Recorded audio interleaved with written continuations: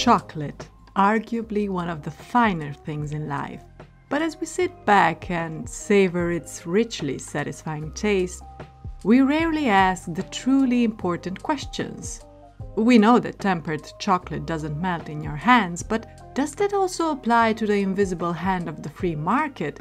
And who fought in the great chocolate wars of the late noughties? Who got injured and had their local chocolate-making history wiped out at the stroke of an executive pen? And why is a Lidl store the inevitable result of such upheavals? Well, let me tell you a story.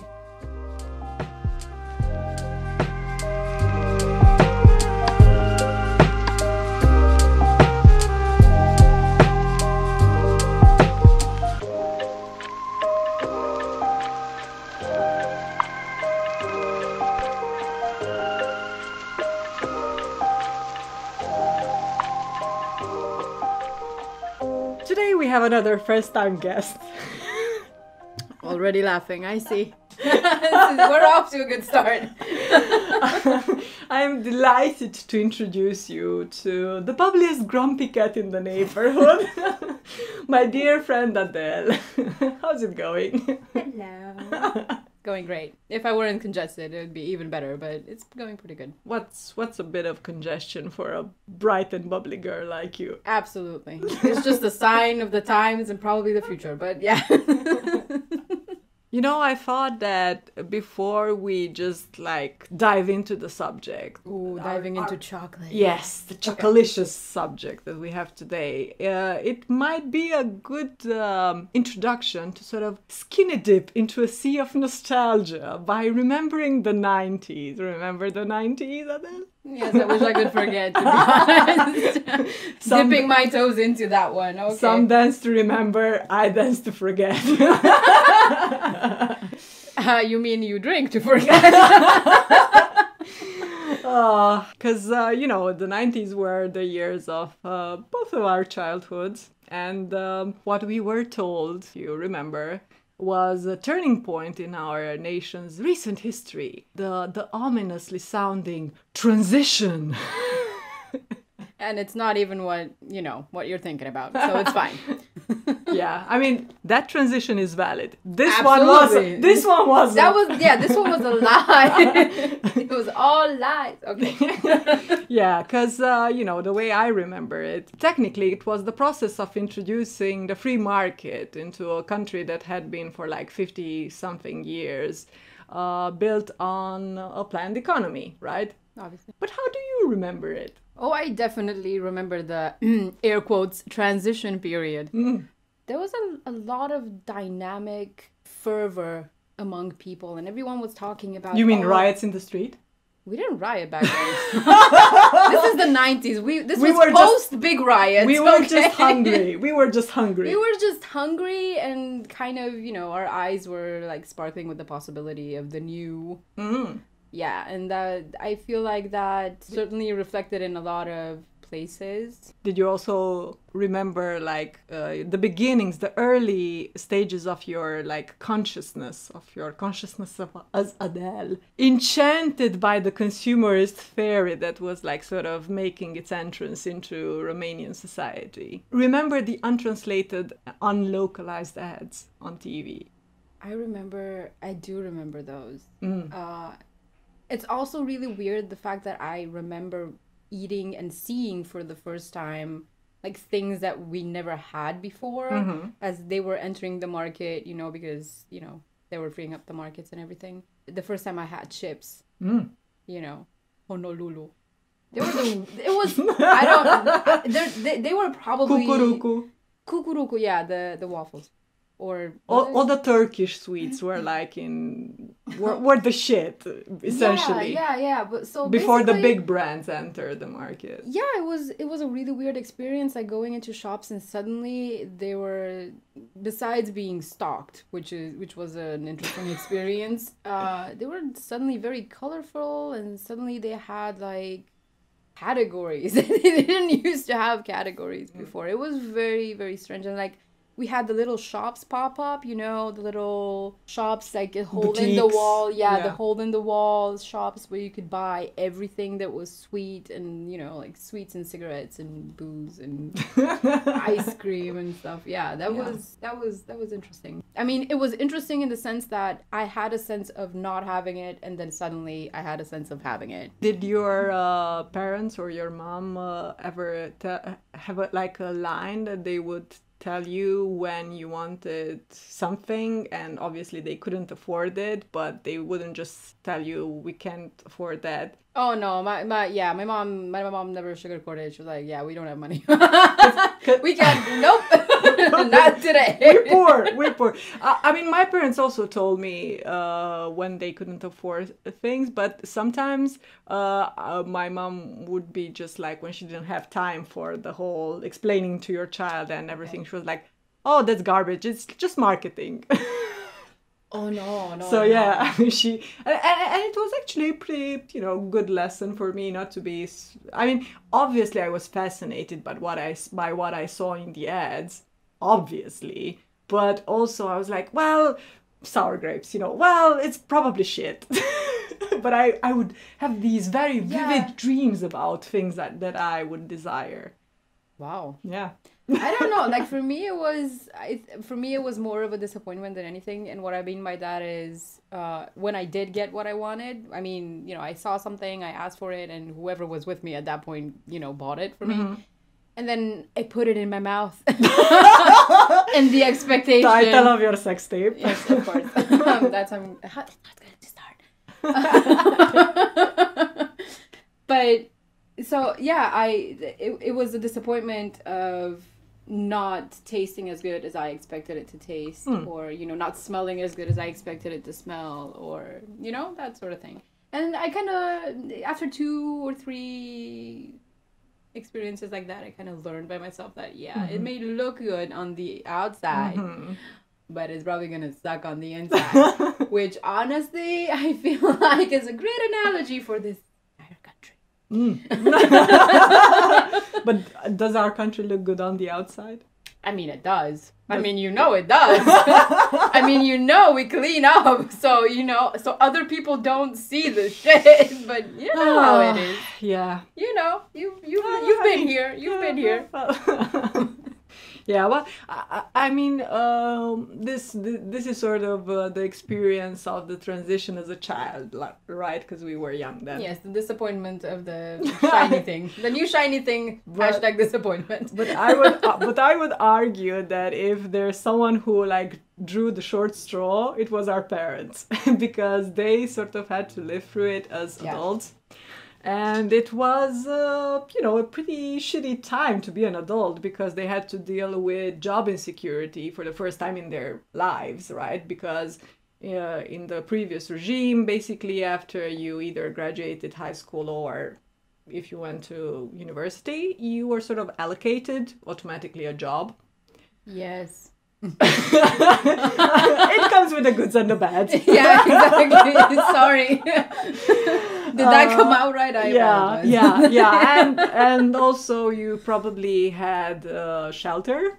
So you were in that regards, you had your means secured. But now they face job insecurities for the first time, and on top of that, like whole swaths of the industries. So, you know, possible job opportunities were failing left, right, and center. So it's like it's really not a good time to be growing up or to be an adult. So, and on top of that, another thing that I remember was causing quite a bit of grief to adults in my life was the inflation, especially in the first few years of the 90s, when that was so it basically horrible.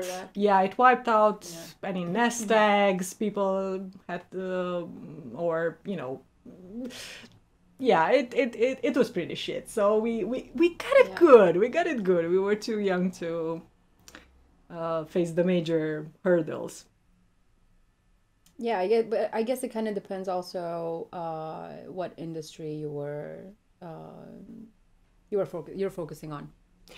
I mean, obviously, because there was certain job security for certain types of jobs, but I feel like for jobs like factory workers all that was not. No, they were shafted. Yeah, it was, and I remember the news, and it was constantly on the news and constantly in the papers. Back then, newspapers. Yeah.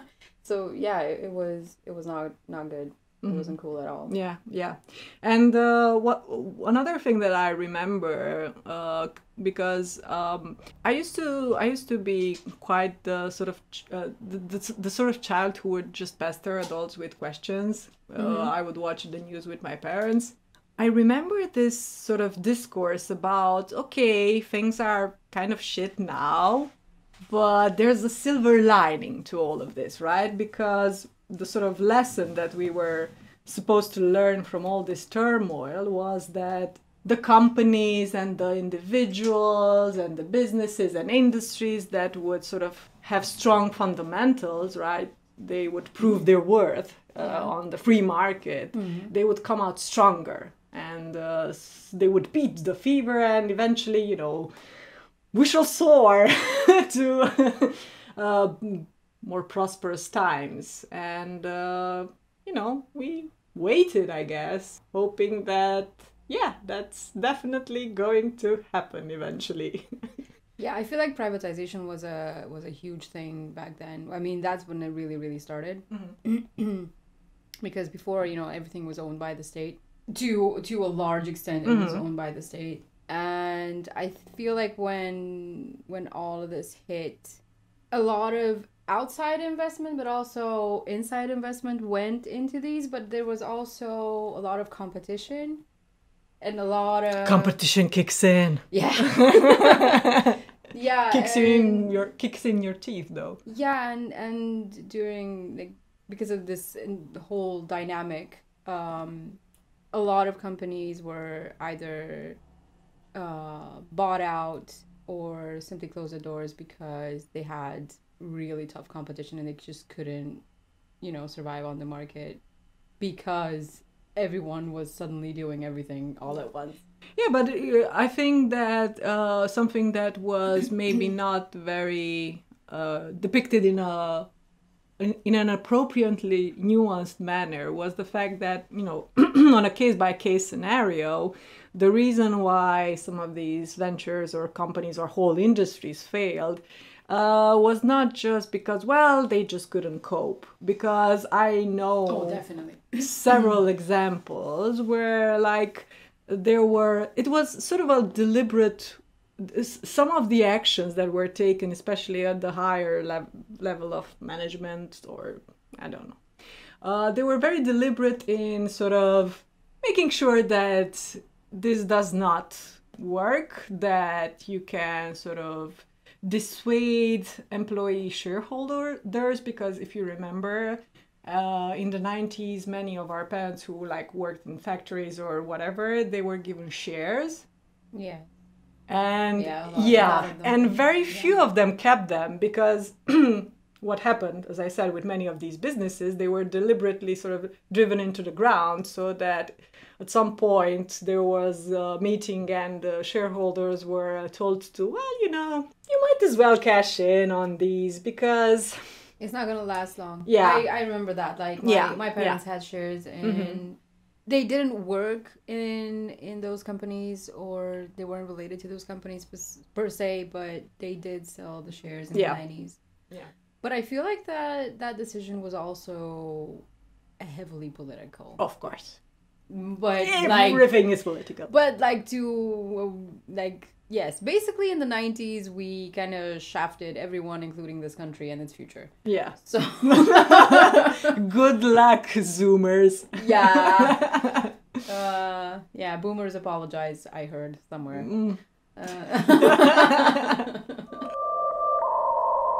So now that we've set the mood, so to speak. Oh wow, destruction as a mood. Yay. Doomsday. Let's take a look at the first point on our timeline. So it was 1994. I don't know what was playing on the radio. I'm not one of those people who remembers the years by the songs that were hits. Me neither. Probably Michael Jackson. Oh God. I mean, that's problematic. It's just a shot in the dark. I don't know. Anyway, it was 1994, and then food giant Kraft gained ownership of a chocolate factory in Brașov. The takeover had the makings of a PR fairy tale, at least in terms of, you know, what Romanians thought at the time. Yeah. Because, you know... Eastern Europeans in general. Yes, yeah. Because, you know, people figured, well, there's a big American company and they seem to be pretty serious about continuing a century-long chocolate-making tradition. And, you know, besides that, if you just think in terms of image... Brașov, for those who might not be our friends listening to this podcast, who don't know... I know one person. I know one person, literally. So Brașov is a very sort of idyllic town in many ways because it has like these densely forested mountain peaks with freaking bears roaming the forests. And the streets. Not exactly in Brașov city, but like yes, the streets of smaller when towns they get the munchies, villages, to this day the bears go to town, so to speak. So apparently chocolate has been produced in Brașov since 1899. Mm-hmm. A group of local merchants established the first plant in a former sweets shop, and eventually the business became associated and bore the name of a prominent Saxon family, the Hesheimers. As you can imagine, that was a bit of a mouthful for everyone, and eventually the chocolates were just known as Hess chocolates. So I'm not going to delve too deep into... Let's not, because that is just... Jesus. Oh, but remarkably, the factory had managed to remain operational throughout both world wars, despite rationing and bombardments. Brașov was also home to a branch of the Stolberg brothers' chocolate empire, established in Cologne, Germany. The Stolberg brothers had already opened up factories in Vienna, Berlin, Bratislava, and London before establishing their presence in Romania, and that was in 1922. Yeah. Franchise, I see. Yes. We had those as well. Given its foreign capital, you know, because of the eventual victors of the Second World War, that factory was seized as an enemy asset by the USSR. Okay. Yeah, and with the advent of the first post-war communist government in Romania, of course, the Hess factory was nationalized, but the Stolberg plant, because, as I said, it was in the grubby hands of the USSR, would not be added until the Romanian Communist Party sort of went its way, micked out its way out of the Soviet sphere of influence. Self-cancelled. Yes, and they subsequently bought the Stolberg facility in 1954. Production was then merged, and the new company made chocolates and various sweets under the very corny brand of Dezrobiria. Liberation chocolates is what it means. Wow. Yeah, it actually sounds worse in Romanian than we can actually translate. Yeah, but then if you think about it, it makes sense because again, for the one listener who is not from Romania, Brașov, the city itself, was for like 2 decades almost, was renamed Stalin. Just straight up, the city Stalin. But thankfully, eventually, the brand name was changed to Chibo, and that was that in terms of branding until the 90s. Why. To my knowledge, Chibo, I mean, it is obviously a coffee company, but No, not that Chibo, because it didn't have the T-S-C. It's like Chibo, Romanian, Chibo. In the 90s, after the takeover, they did a rebranding, and basically the name by which our generation knew the chocolates that were produced in Brașov was Poiana. Poiana la mine, Poiana la tine, Poiana la toți, bunici și nepoți, un gust delicios. By the way, Adel, do you have like a sort of memory associated with the Poiana chocolate because, you know, at the time, considering the offer, this is sort of before the emergence of Milka or other such chocolates on the Romanian market, or at least for the poors. Before it was affordable, Poiana was kind of like the shit, because all the other chocolates were subpar in comparison, I would say.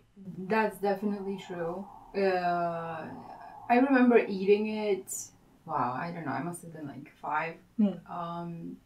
And of course I liked it, but again, like you had bourgeois taste even then. Of course I did. thought about the fact that we can do better than this. Come on, Romania, we can do so much better than this. Yeah, like the issue for me was though that very early in my childhood, because of my family's connections with the outside and, you know, Germany and Austria.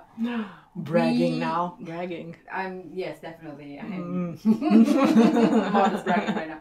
I used to get a lot of care packages from extended family. So jealous now. Yeah. Retroactively jealous. I mean, I'd be too, so forgiven, definitely. But I did try Milka before it ever got into our markets. I tried Milka before, it was cool. Yeah, but listen, it was great. It was like, you know, like eating the fingers of angels, but the biggest drawback to that was that it really ruined me for all other chocolates on the market. So all I did afterwards was just eat kukuruku and cry. Because, yeah, it was just like... Did you get... Did your parents buy you kukuruku? Because my parents were like, no, that shit's too expensive for like a wafer. Well, I did, but that's because it was the only thing I wanted to eat. That was sweet. So I didn't really... Did you blackmail your way into getting it? I mean, yes, but it was only because they came with those stupid stickers and the stupid sticker album that I had to just... I don't know what was wrong. Gotta catch them all. Kid, but I did want to catch them all. And then I gave up halfway because I got pissed. Because I kept getting like doubles and triples and like that was it. And there was no one to like exchange with. Yeah. And it was just so... Yeah, I gave up. Yeah, well, we're not just going off of anecdotes here, because it seems like the numbers back at corporate, at Kraft, also show that, yeah, the business was booming, so to speak. In fact, in 2008, Kraft's operation in Romania, which included chocolate, coffee, and assorted sweets, as you mentioned as well, with Poiana as the #1 brand for chocolate bars, had seen double-digit growth, the highest since the company's takeover.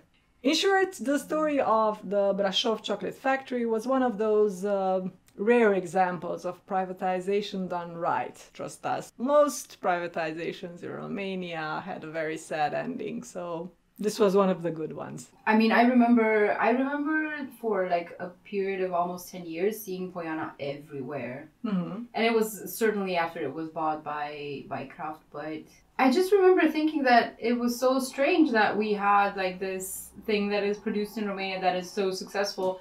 And it was for like a relatively long period of time. And I remember... you know, like after I grew up a bit and started researching on my own and everything, I realized that after Kraft bought the factory, they invested a lot of money into, you know, modernizing and everything. So I guess that really did pay off. And in that sense, yes, it is a success story in terms of privatization. Let's make a jump cut here and switch continents. Okay. We're going to also make a leap in time. Ooh. Yes, so many leaps.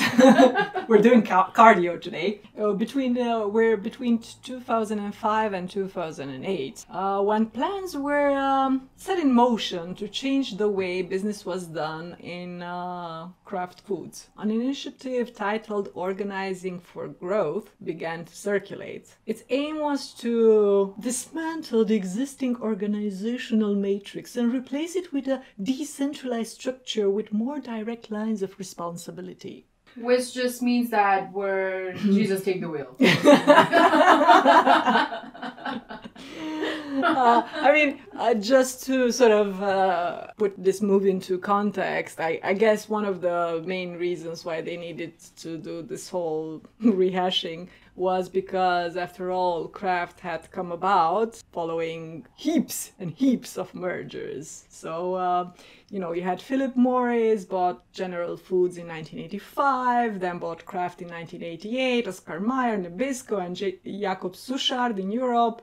Like, these were all sort of mergers, and I'm sure all were above the board and scandal-free. I mean, I think by the time Philip Morris bought Jacob Suchard, I think that was still to date the largest acquisition made by a foreign investor in Switzerland. Of a Swiss company. Mm. And they were on this acquisition spree all over Europe and Eastern Europe especially. I'm not sure if they went into Russia, but they definitely hit our neighbors.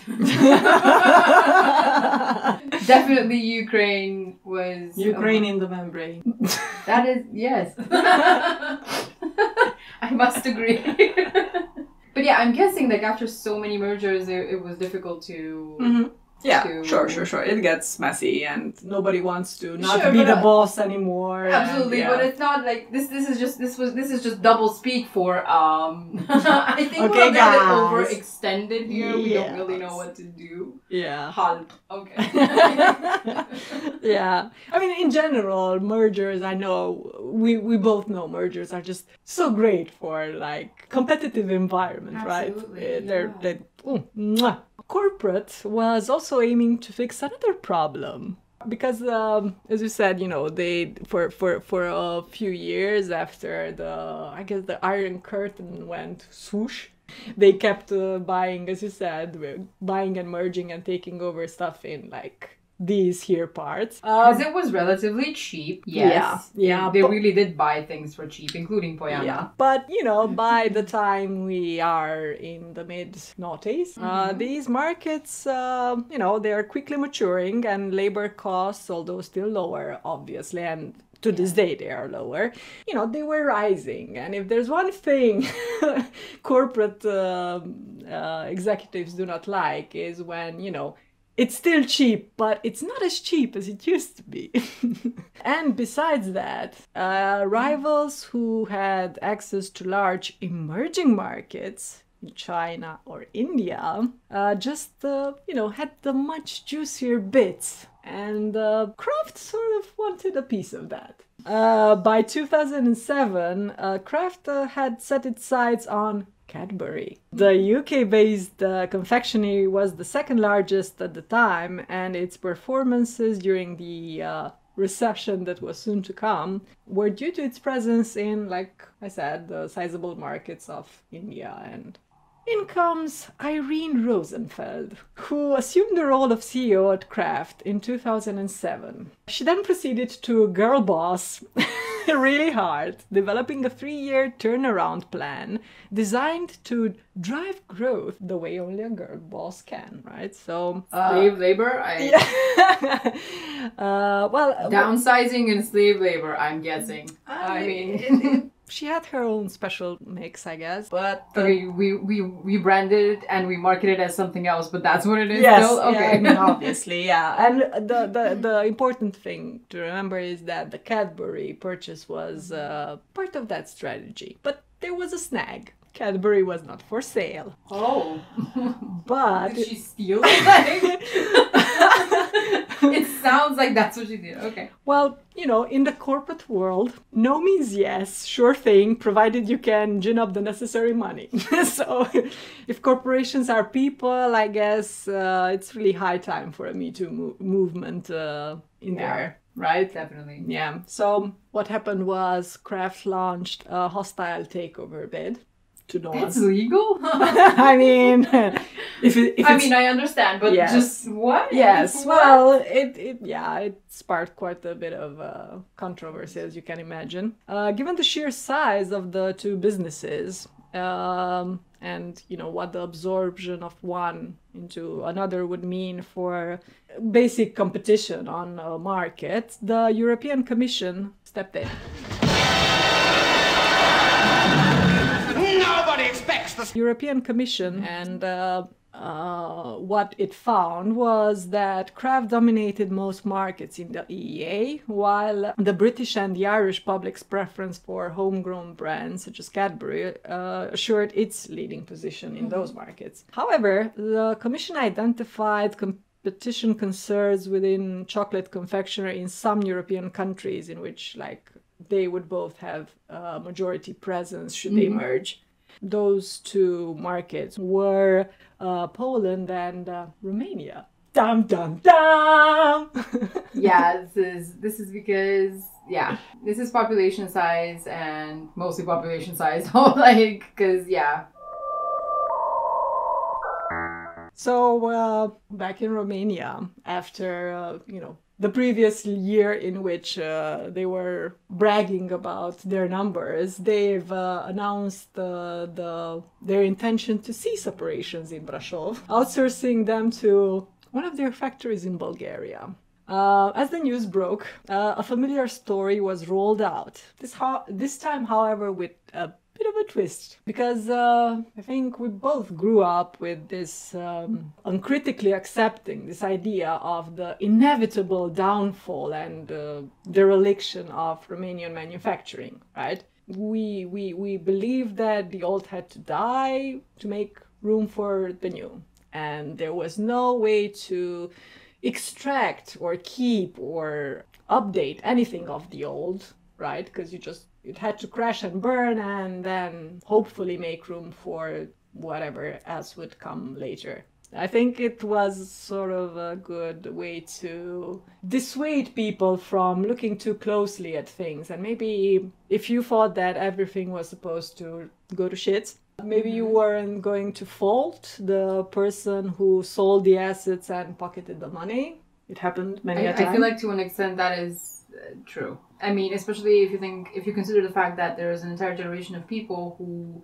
had no comparison term in terms of how things could be done or how things should be done, or they were still very innocent in this sense. Yeah, and also it's important to remember that our parents' generation was exactly the generation that had zero memory of what the world looked like before the communist regime, because their grandparents or great-grandparents, our great-grandparents, they also sort of lived through the monarchy and the sort of free market thing, whatever that was. It was basically Victorian England in the early 20th century in Romania. But our parents did not, so they were just like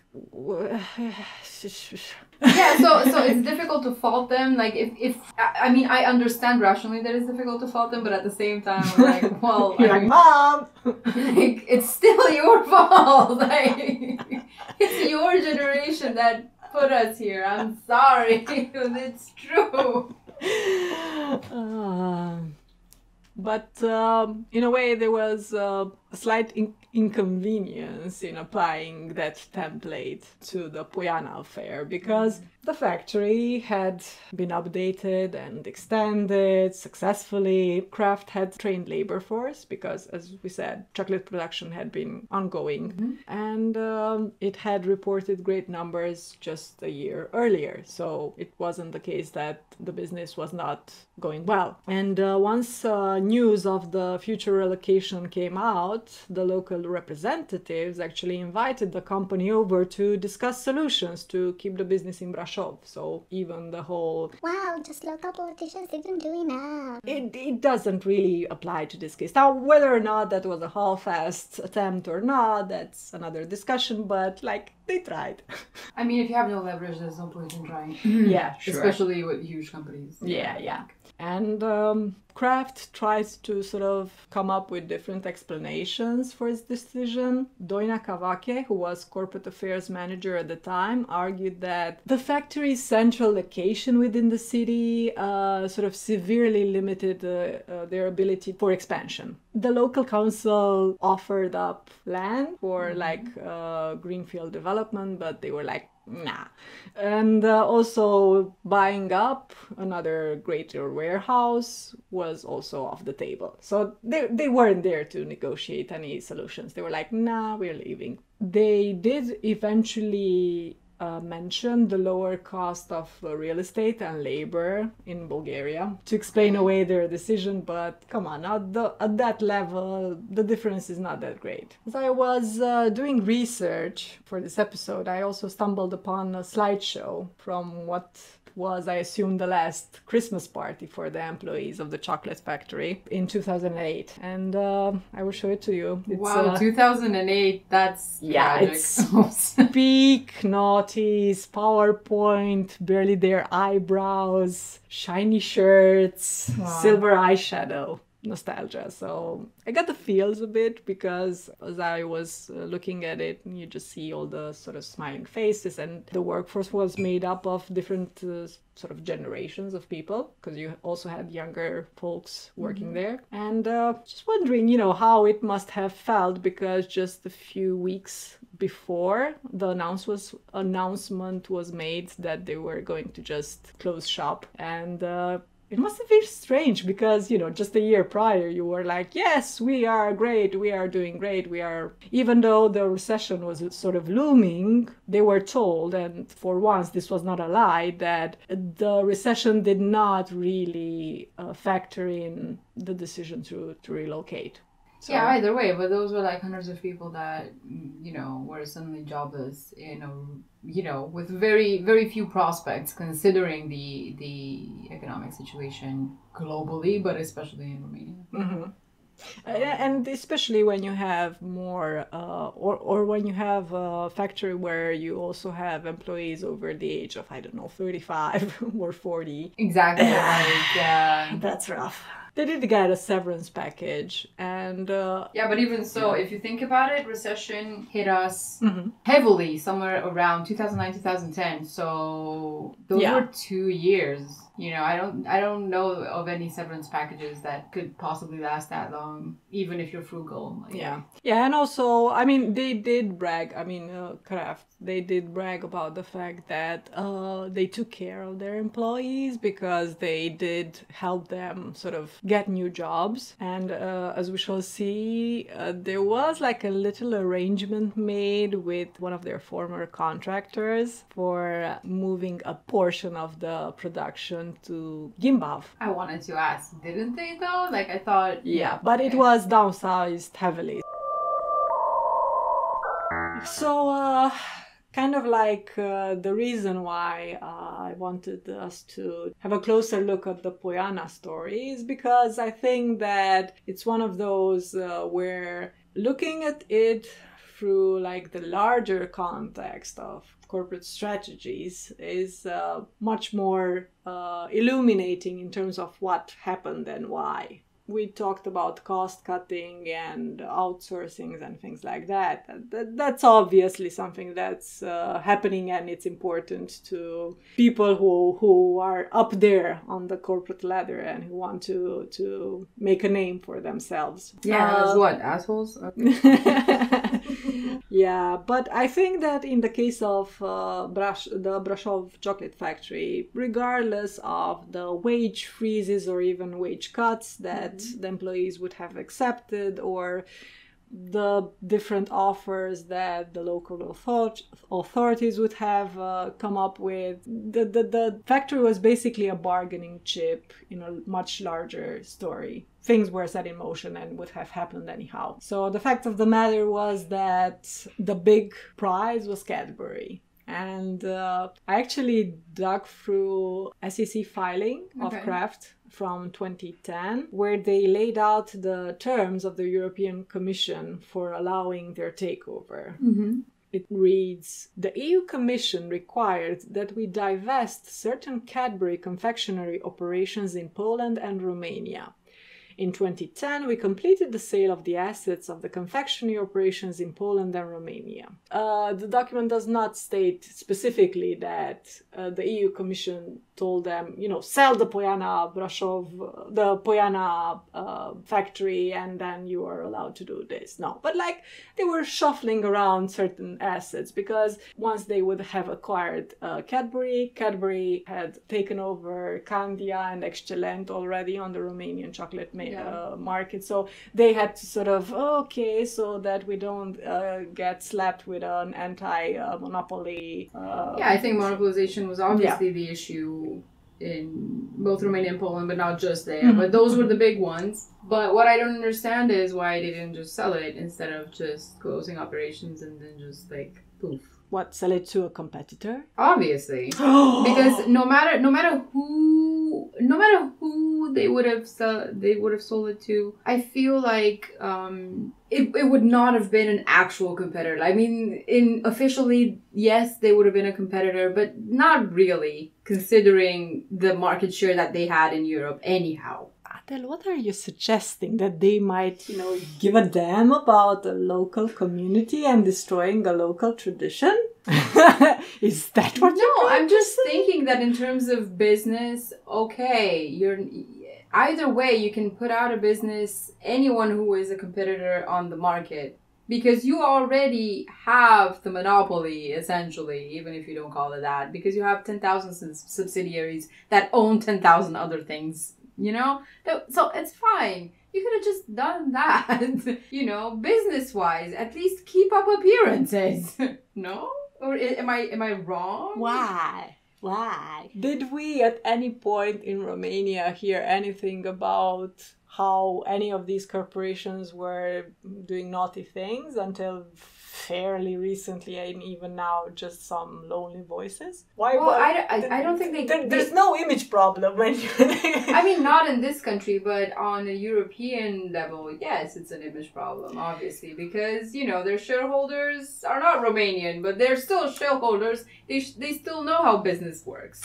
Well, let me remind you that Kraft was run at this point by a girl boss who doesn't care about the haters. And just to exemplify Why you do me like this? No! Just to exemplify this, I'm going to tell you what happened to how the UK public perceived the whole Cadbury affair. I'm very curious. I'm sure they hated it. Yeah. Obviously. Yeah. And their hatred only increased once the takeover was finalized, and Kraft sort of went back on its promise not to close a factory in Somerdale, Bristol. Made the Brits' heads explode. Did they boycott? They asked for a public apology from Irene Rosenfeld, and she just no-commented their ass. Wow. And that's all they asked for? A public apology? And she couldn't even, just the concept of apologizing. Girl. Never admits to, never apologize. Yeah, and that factory had 500 workers laid off. And production was outsourced to Poland.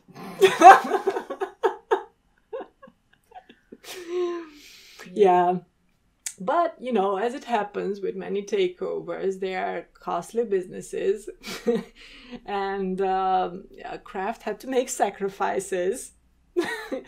It sold its North American frozen pizza business to Nestle. Oh, their direct competitor. Oh, wow. What a surprise. Yeah. Okay. Yeah. So those costs would go towards the integration of Cadbury into the big family, the big happy family of Kraft. Then in 2011, following a period of poor share performance and investor criticism, my girl Rosenfeld announced the split of the company into two new entities. The first split the assets, no one's gonna know.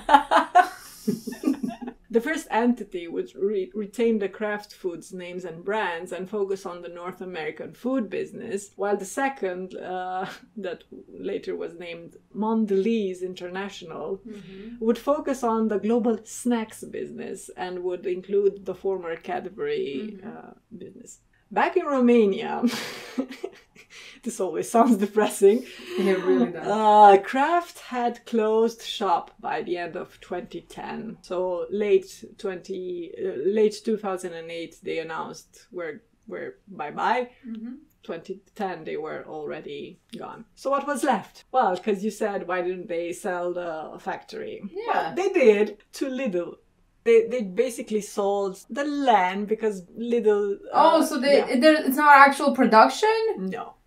Fuck that. No, Okay. the actual production was some of it. Like I said, they hired their former maintenance contractor, a company called Raptronic, and this one has a subsidiary that is called Rap Confectionery, and that is the one that sort of has the rights to produce a few of the former Kraft, Jacobs Sushar, products in Gimbav. In 2014, it was when Lidl acquired the former chocolate factory for 2.17 million euros. The plant was demolished, replaced with a Lidl store, and then Lidl sort of had plans to... This is so depressing, I'm sorry. Yeah.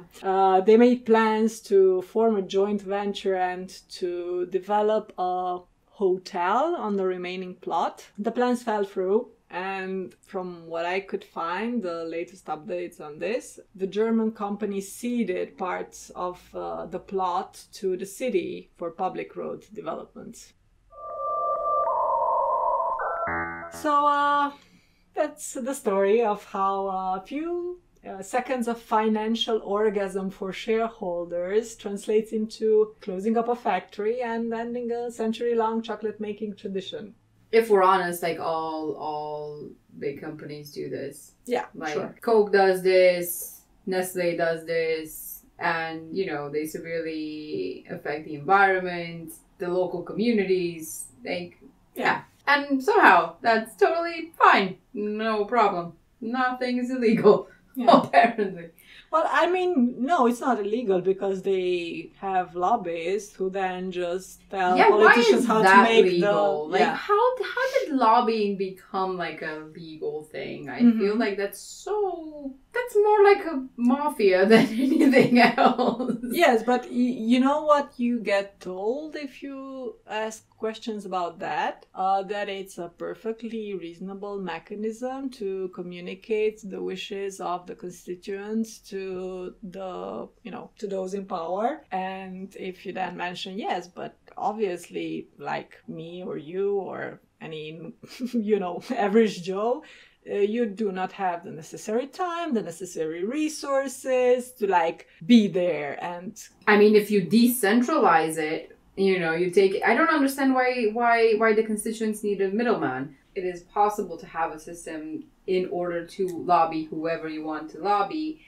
as an individual, and then, have that system filter it out and be created in a way that it filters out information so that, you are in touch with your constituents and all that information is public knowledge. Who wants to hear from all the peasants? You're not even going to hear from all the peasants because all the peasants can't even get connected enough to pay their bills online. So it's fine. Yeah. You really will not be, bothered by all the peasants. You will be bothered by, the fewer peasants. Yeah, of course. Yeah, I think lobbyists in general and lobbyism is just bullshit. It should not exist at all. Sorry. I understand why it does. I just don't think it should, especially in a digital age. And also, as a side note, I do think that bad political decisions, should be, punished. Ooh. I know I'm terrible.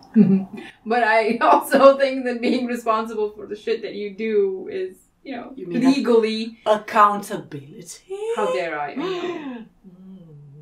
But if you think about it, I mean, I mean, shouldn't it? Like, really? Like, you affect people's lives to a point where you could have them die, you know, which infringes on a lot of their rights. You know? Like the right to be alive. But, you know, so yeah, I think people should be responsible in that sense, legally. Yeah. And yeah, they should be punished. Yeah, but I think this is I don't want to necessarily open up a different discussion, but I think this is a good example of how the entire concept of what having power does has been so obfuscated for many of us.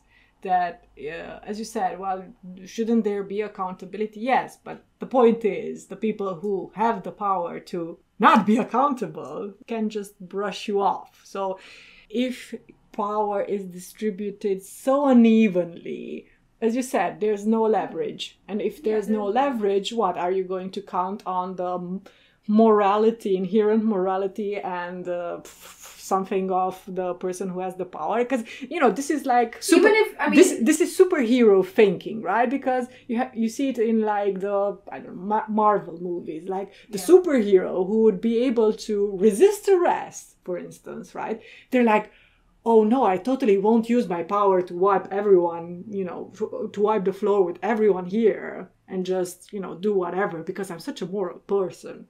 Yes, but that's fiction. That's not how it happens in the real world. So that's true. But I also feel like there's a lot of negative feeling towards companies in general, let's say. Okay. I wonder why. I'm just, you know, euphemistically speaking, there are negative feelings involved.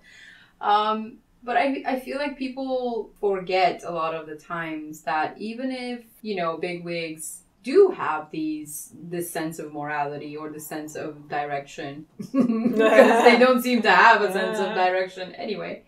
But even if they do, they have to answer to their shareholders. They don't have to answer to anyone else. Technically, that is the issue. Yeah. It's not even their internal sense of morality or direction. It's the fact that the people that they have to answer to have none.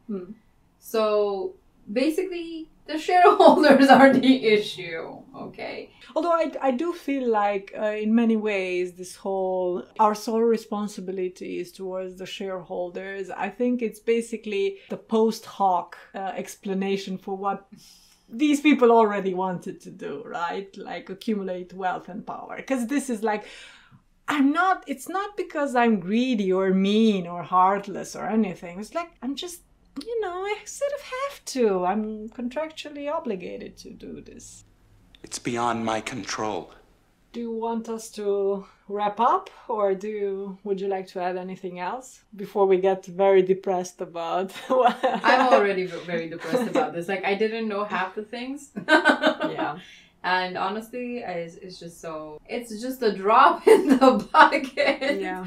But still, like when you freeze it up and you inspect it like individually, it's just a facet of the same tragic. It's just so bad. It's saddening because we all remember several such stories. Yeah. And I in particular will want to have a long chat with my mom, because she was basically very much in the middle as an employee. But really, we have so many stories like this. Yeah. So many like factories that have a long history of making things that were quality things for a very long time, and it's just they all went bust, as in after privatization and foreign investment mostly. Okay, so Adel, thank you very much for joining me, and I hope this is not the last time you will do so. Oh, it's definitely not the last time. I'm having way too much fun doing this. Good. And for those listening, I would greatly appreciate it if you could share this podcast with your friends or loved ones, and stay safe and remain curious. Bye. Tschüss.